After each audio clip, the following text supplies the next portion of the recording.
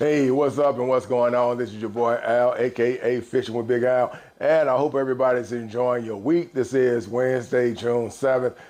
Went out on Monday after the heavy storm that took place on Sunday and threw some top water. It's been kind of sluggish lately, period. No matter what the conditions of the water has been, I've been noticing in the surf, it hasn't been a lot of action. Even before that storm came through, I haven't really been seeing too much. The water clarity is really clear, and the storm didn't make it any better. So I don't know, maybe the clarity is you need some conditions where it's got a little murkiness to it so it can kind of throw the fish off a little bit. But I just know that if you're fishing anywhere like the surf, if you're fishing from land and you up and down the surf, the sargassum grass is still there.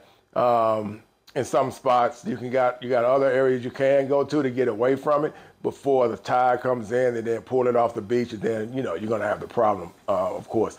But for the most part, some of the areas I've been going to, it don't even need to be pulled off the beach. It's still there. It's just there. So anyway, in this video, this is fishing after the storm, like on Monday, and here's some trout. Nothing major. There was some trout being caught by people that were freelining. I want to say croaker is probably what they were freelining. I didn't ask them. But they were all small. There wasn't anything. They did catch some keepers, but there wasn't anything major, like nothing that really, made you say, there it is. That's the one we've been looking for. So let's go ahead and get to the video. And I hope everybody's enjoying your life. Like I say, man, like I always do. Whatever lane you're riding in, if you're enjoying it and it's not bringing anybody any harm, including to yourself, you know what I'm saying? If you're not having any harm to yourself and it's not harming anybody else, then do what you like doing, man. Enjoy your life. You only got one to live. Let's go ahead and get to it. Fish on, baby. Peace.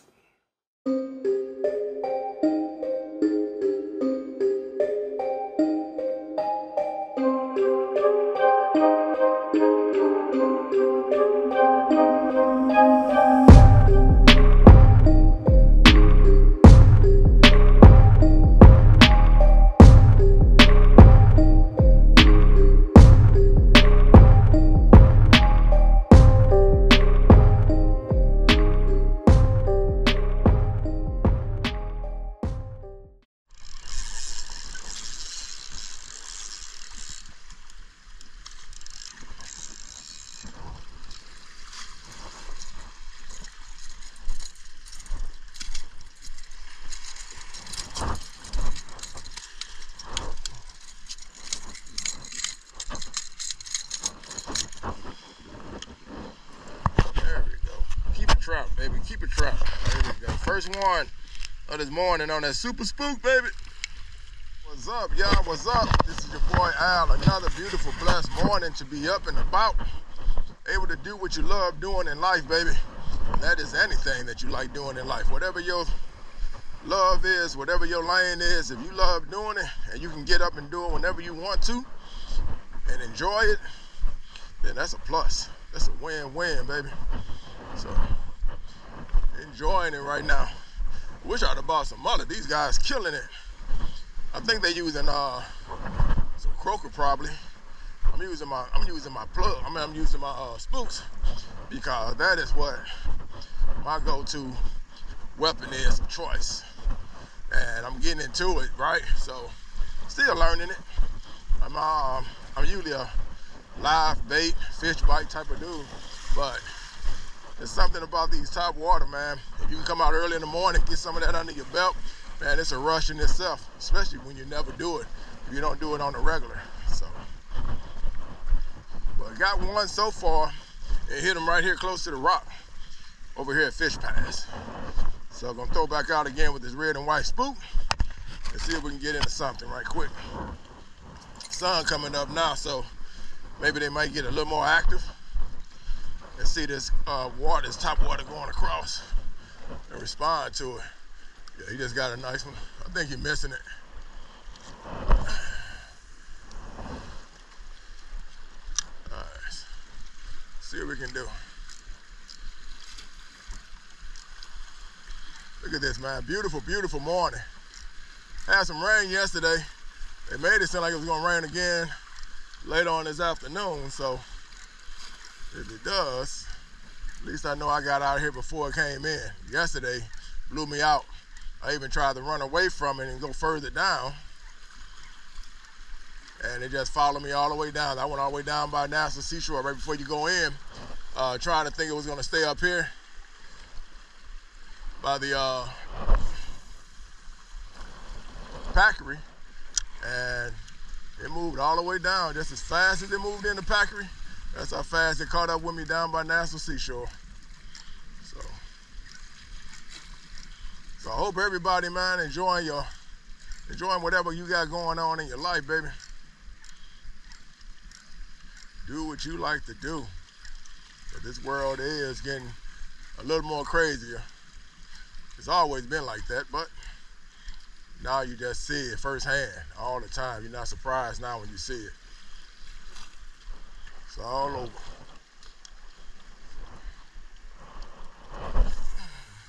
I might have to change out to my yellow one in a few, or I might go to my bone. That bone does pretty good too, that white one. But this red and white one is the one I caught the biggest on so far. He was right at 21. I want me one of them logs, one of them log trout. One of them log size trout. I want that big boy. Just to hit one. First time I ever hit one that big was in Mississippi. He was about 28, 29 inches. And I was fishing with DOAs at that time. Oh no, I take that back. That was actually mullet. I was using my DOA and I was catching flounder with that. And I threw the mullet out over at the Coast Guard Base Pier in Mississippi, down in Pascagoula. And man, this big old trout came and hit it. Biggest trout I had ever caught.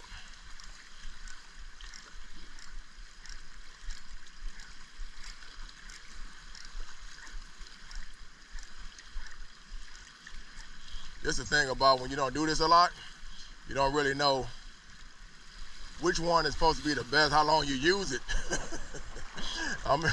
Now for this right here, I always talk about patience, but for this right here, it's kind of been patient, right? Because you like, how come you ain't working? You're a Topwater. If they here, they should be banging it, but sometimes it just don't happen like that. So this is when my patience is really needed, because this is something I don't do on a regular. So I'll switch out and go with another one real quick. But the sun not even really up yet, so I don't even think color really matters. It's just, man, I think it matters. There we go. There we go, y'all. I don't know what this is, but it could be a ladyfish. I don't think it's a trout. No, it's a trout. It is a trout. It is a trout. Little baby, though. Too small. Too small. That's what it is. Get them back in the water. So I don't know if Fishpass hold a lot of small trout or not.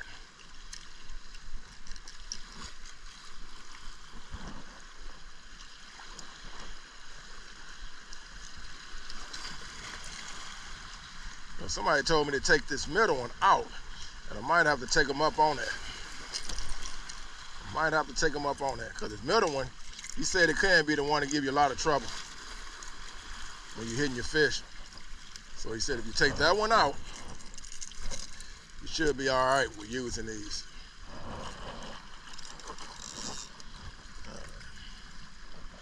Get them in the water. Woo, without getting myself caught up. Come on, boy.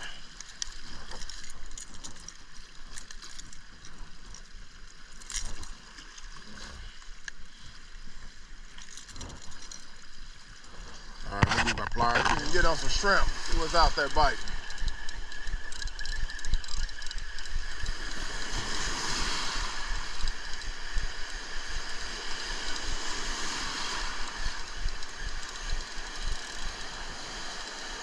Uh-oh, small popper. Little buddy was caught on shrimp, so hopefully there's some bigger ones out there, but I'm gonna throw them back.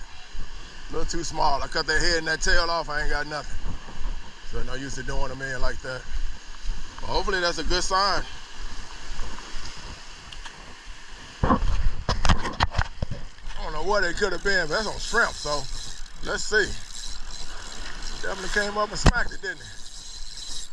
Could be a ladyfish, but that's crazy if it is. I never caught ladyfish. Oh, shit. Definitely went over my line.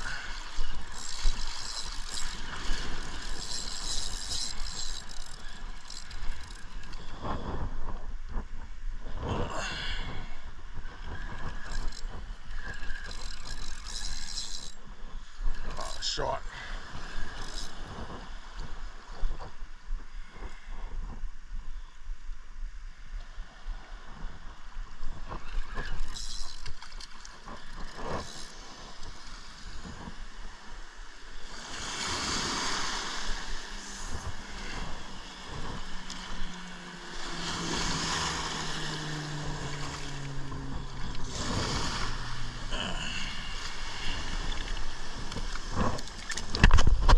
Short, calm down, buddy. Ooh, if you were big, I'd take you to the house, but you ain't big enough. Calm down. Oh, he barely got caught in the dorsal, in the fin, in the nose. Let's hook it out here.